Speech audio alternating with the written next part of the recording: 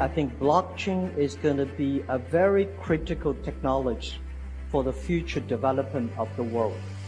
It's not only about financing.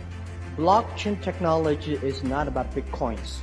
Bitcoin is just a small function of the blockchain technology. I'm a strong believer of the blockchain technology.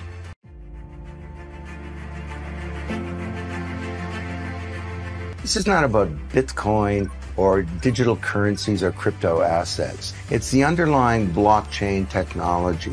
Now people can trust each other and they can transact with anything from money to music to votes to their identities peer-to-peer.